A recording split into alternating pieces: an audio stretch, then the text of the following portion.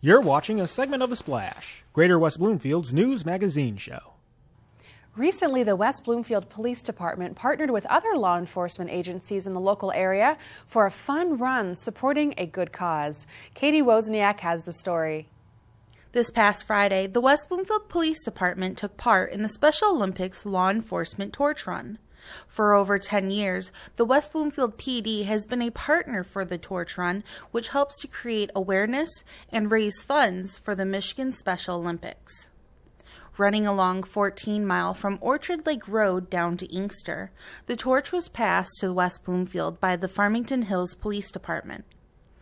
West Bloomfield Police Crime Prevention Officer David McNeely III was the organizer of the event, who has also been a part of the torch run for the past 10 years. For The Splash, I'm Cady Wozniak. If you would like to learn more about this event, visit civiccentertv.com/torchrun.